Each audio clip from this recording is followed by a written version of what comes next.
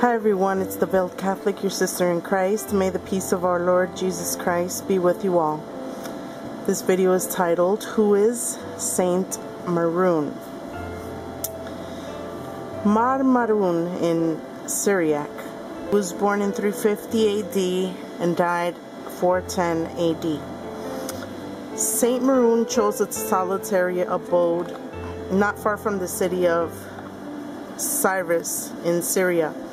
It is believed that the place was called Kefar Nabo on the mountain of Ol Yambos, making it the cradle of the Maronite movement, and there in the spirit of mortification.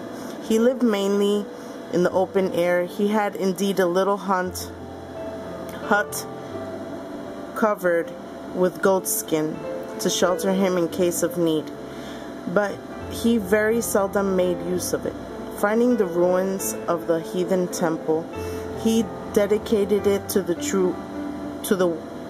true God and made it his house of prayer.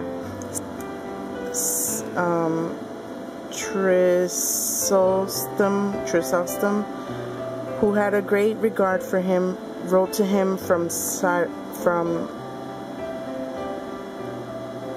Caucasus, the place of his banishment, and recommending himself to his prayer, begging to hear from him as often as possible.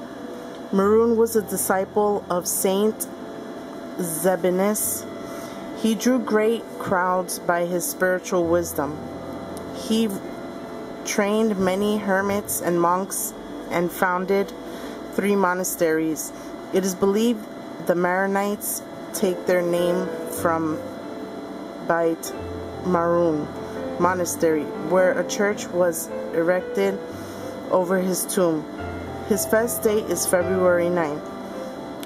All that is known about Maroon, the spiritual father and protector of the Maronites, comes from Theodoret, the bishop of Cyrus. In approximately 444, Theodoret undertook the project of writing a religious history about his religion. Theodoret never knew Maroon personally, but only through the disciples of his holy man. He described Maroon as the one who has planted for God the garden which flourishes now in the region of Cyrus. Little is known of the birth or youth of Maroon, because Theodoret was unconcerned about the aspect of his life. He felt that Maroon was a man born not for this world, but for heaven. In his description of the beginning, the Maroon's life, Theodoret asserts that Maroon had already increased the number of saints in heaven. According to history, Maroon was never satisfied with the ordinary practices of asceticism, but was always seeking for new ways to accumulate all the treasures of wisdom. Maroon was the spiritual leader not only of the hermits who lived near him, but also of the Christian faithful in the area. He used to counsel them, heal their bodily and spiritual ills. All of these apostolic endeavors manifested wisdom and holiness of the hermit Maroon. Some hold the opinion that Maroon and John Chrysostom studied together in Antioch before 398, and that the famous letter sent by John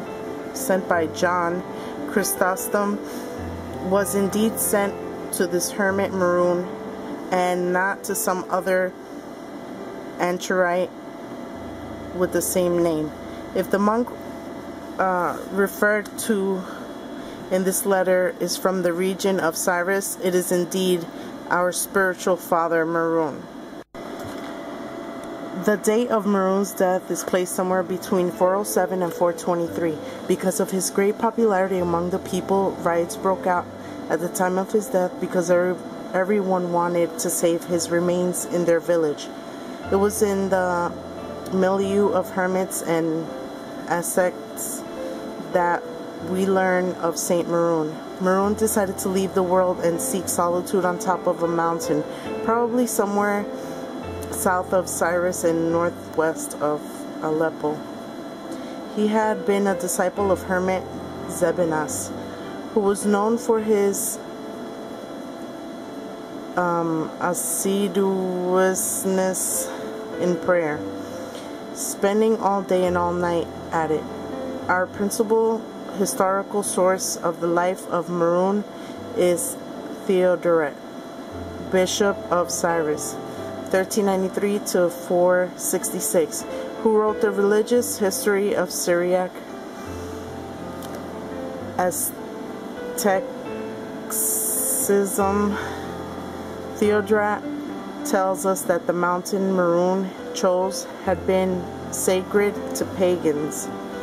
He converted a pagan temple and that he found there into a church, which he dedicated to the true God. Maroon lived in a sour life.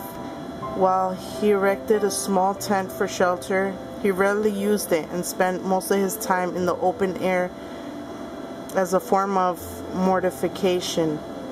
We were told that Maroon was not satisfied with the ordinary exercises of piety, but added to them. He would often spend the whole night standing in prayer. He practiced numerous other penances and fasted for weeks on end. Maroon became known for the gift of miracles and attracted many people, even from great distances. He accomplished many cures and exorcisms. Theodoret goes on to say, he cured only informalities of the body, but applied suitable treatment to soul as well, healing this man's greed and that man's anger, to this man supplying teaching and self-control, and to that providing lesson in justice, correcting this man's intemperance and shaking up another man's sloth. Maroon attacked a number of disciples for whom he became a spiritual father. Maroon attracted a number of disciples for whom he became a spiritual father. Theodoret summarized the work of Maroon in poetic fashion. By cultivating that spiritual field, he raised in it many wonderful plants of the realm of virtues, cultivating and offering to God this marvelous garden that now flourishes in the region of Cyrus. We are told that after the death of Maroon, the people of various neighboring villages fought over his body. It was the belief that having a holy person buried close by would bring blessings and cures on the inhabitants. Theodoret informs us that the inhabitants of the nearest and largest village came in great numbers, took possession of the body, and built over it a magnificent church. While we don't know the exact location, it was probably between Aleppo and Cyrus. Theodoret tells us that the relics of Maroon are venerated with great public solemnity in his day and are the occasion of many miracles. The other historical source we have about Saint Maroon is the letter addressed to him by Saint John Chrysostom. Chrysostom had been exiled from the Patriarch of Constantinople to Cyrus in Armenia. From there he wrote to Maroon, priest and solitary, telling him that he is joined to him in the bond of charity and affliction, and is comforted by the news he hears about Maroon's holy life. He is concerned about his health and asks for his prayers. We believe that the letter was written around 604.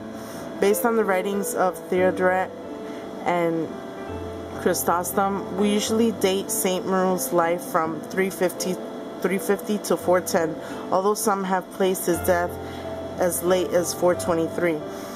The Maronite Church formerly celebrated the fest of this great saint on January 5th.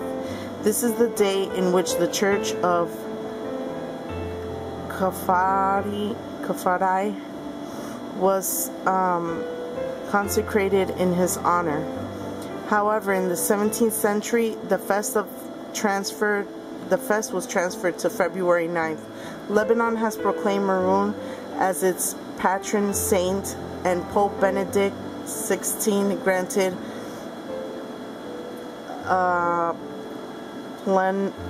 plenary indulgence to everyone who visited a Maronite church on February 9th. The Gospel tells us that a tree is known by its fruits, and we know from Theodoret that the garden of Maroon flourished after his death. One is able to number approximately 20 saints among Maroon's disciples, 3 whom were women. Theodoret describes these disciples of Maroon with these words: these anchorites were virtuous and heroic, totally dedicated to a life of contemplative prayer. They were strangers to any other consideration in the world. They were obedient to church authority and tried to imitate their predecessor in their exercises of austerity. At times, their acts of penance and mortification were excessive, but they were always obedient to ecclesiastical authority. After the Council of Chalcedon, Bishop Theodoret worked to construct the famous monastery of St. Maroon.